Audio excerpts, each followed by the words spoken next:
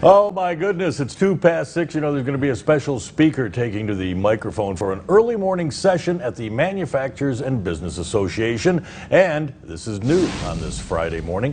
Speaker of the Pennsylvania House, Ryan Cutler, a Republican from the 100th District, will discuss the state's COVID-19 response. He's going to speak at the legislative roundtable at the Manufacturers and Business Association. Cutler was voted in as Speaker on July 6th.